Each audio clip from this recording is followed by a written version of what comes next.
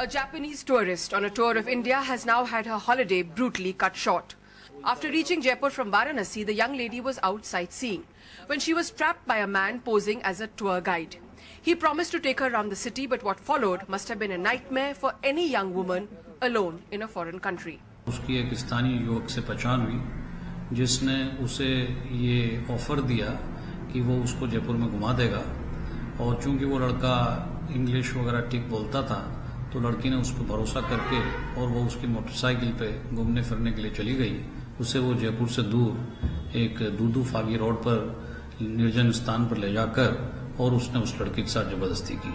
The guest house where the tourist was staying says she reached Jaipur on Sunday afternoon and after checking in almost immediately left for sightseeing. When she did not return, they got worried.